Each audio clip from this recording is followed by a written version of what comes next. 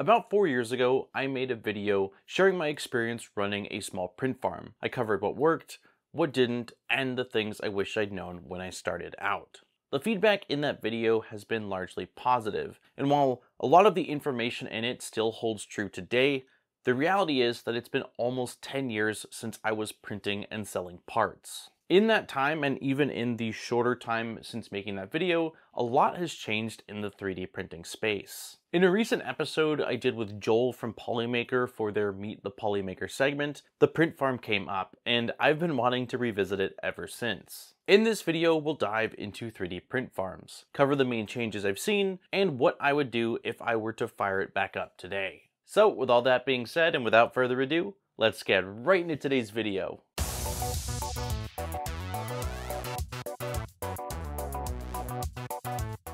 Before diving in, I want to quickly clarify on what I mean when I say 3D print farm. When some people picture a print farm, they might think of multiple racks of printers all over the place. But to me, if you have 2 or more printers that you're actively using to print and sell products, that's a print farm. Or perhaps a print garden, as someone called it in my previous video. Scaling up printers is really the easy part, so don't get discouraged or feel like you can't get started just because you don't have enough machines. The biggest change since I last ran a shop is the massive jump forward in both printer quality and usability. While I still wouldn't quite describe 3D printing as plug and play, getting up and running fairly reliably with current machines is a night and day difference compared to what was available even just 5 years ago. To give you an idea of what I was using, it was a combination of the Fulgurtech 2020, the Monoprice Select Mini, the ANET A8, and the last one I added was the original Ender 3. These were all bed slingers with manual bed leveling by default, acceleration set to around 500, and standard flow hot ends. There was no input shaping, no auxiliary fans to help with additional cooling, and for the most part, if you wanted to print with anything above PETG, you had to come up with sort of a DIY enclosure solution. This meant that printing anything took much longer, and it also required a deeper knowledge of both hardware and slicers to get reliable, consistent prints. The only positive of this from a seller standpoint was that there was far less competition. Fewer people wanted to put in the effort to really dive into these machines, so there were less people offering print services and less people printing parts. Fast forward to today, and printers swim laps around what I was using. Even machines under $300 can print 4 times faster than the printers I was using back then without much of a hit to the print quality. And the amount of tinkering required has dropped to where in many cases it's completely optional, while back then you really had to tinker and upgrade and mod things to get any hope at having some sort of reliability and repeatability. Because of that, there are way more print farms and sellers on the platforms I was using, which were eBay, Etsy, and Amazon, and even my local market here in Idaho has a couple of booths that strictly sell 3D printed parts. Even with this being the case, with careful planning and doing a few things to set yourself apart, there are still tons of opportunities out there. There's 3 main things that I can think of that you can use to help set yourself apart from the rest. The first is to niche down. The beautiful thing about 3D printing is that, for the most part, the sky is the limit as far as the different things that you can make.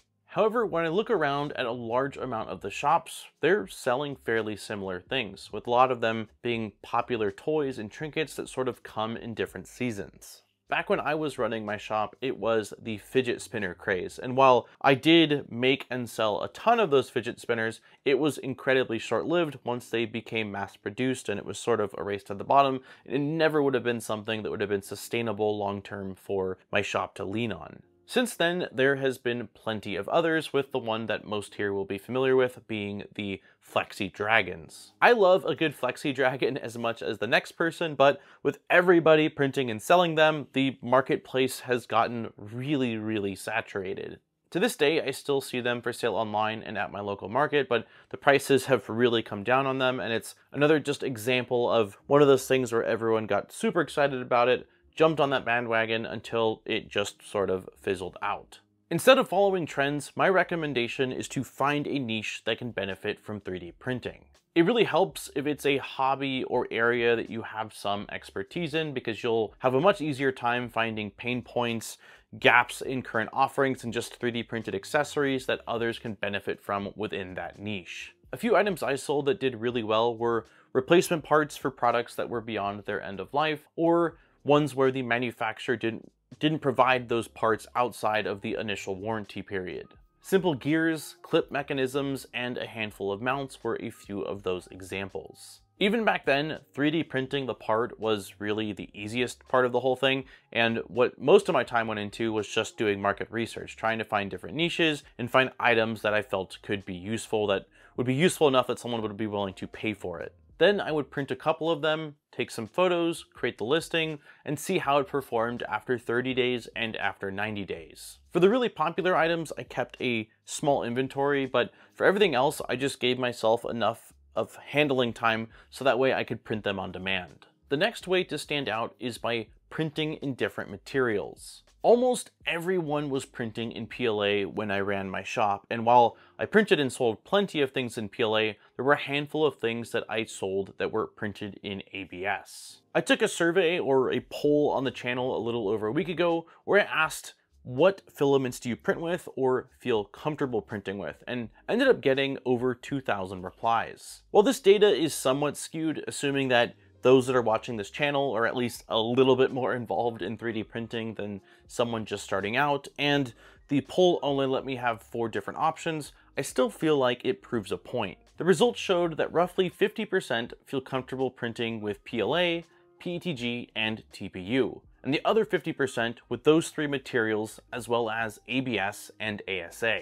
There were 83 comments that listed additional materials such as PCTG, PPS, PETCF, and a few others, but this was a much smaller portion of those that voted in the polls. I was a little bit surprised to see how many people were printing with ABS and ASA, but given that more and more printers are coming fully enclosed, some of them even having chamber heaters and things like the Voron projects where it's really centered around ABS or ASA, I guess it makes sense. With approximately half printing with PLA, PTG, and TPU, it does go to show that if you can find a part or parts that make sense to print in a higher temp or specialty material, that is a way that you can set yourself apart.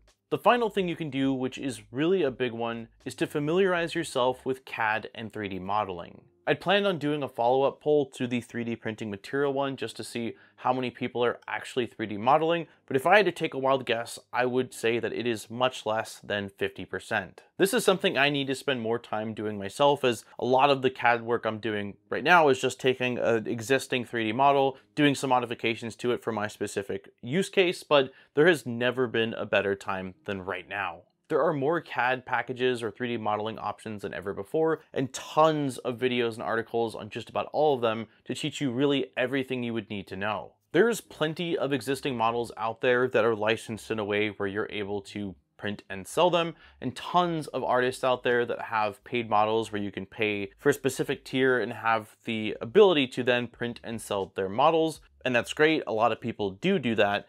But this is always going to be much more limiting than learning how to do the 3D modeling yourself so you can make unique custom parts. What's going to be best is going to largely depend on the specific niche and type of things that you want to cover. For organic modeling, that is probably always going to be something that I find an existing model to then print, or find an artist that does really incredible organic modeling and use their models. But for a lot of what I was doing, which was a lot of functional parts, the 3D modeling side of it was relatively simple in most cases. Most of my time was spent taking my digital calipers and grabbing a bunch of different measurements that I would then use for my base sketch and extrude it into a 3D object. Oftentimes these were relatively straightforward, and with the tools built into a lot of the slicers now, you can further customize your models even after they've been exported into an STL or 3MF file. My goal with this video is to hopefully encourage anyone that's been sort of kicking the can on printing and selling items, or has been wanting to set up some kind of a print farm, and for those that are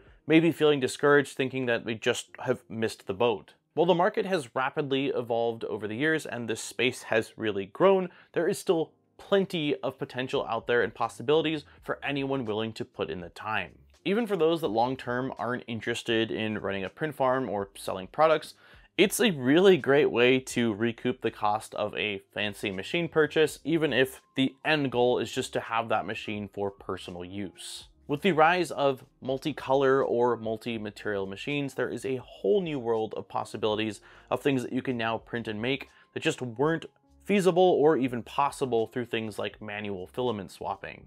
I hope that you enjoyed this video and that it gave you some things to think about. For anyone that is currently running a print farm or printing and selling items, I would love to hear if you have any other tips or recommendations on things that you just wish you had known when you started out. If you have any additional questions, as always, let me know in the comments and I will do my best to answer. On that note, don't forget to like and subscribe for more great videos. We make a video just about every single week, so there's always fresh content coming your way. If you wanted to support the channel further, I'll have links in the description over to our Patreon, where there are some really awesome rewards. Huge thank you to all of our existing Patreon supporters. I appreciate each and every one of you for allowing me to come back every single week and spend more time doing what I love, which is making content for you all to enjoy.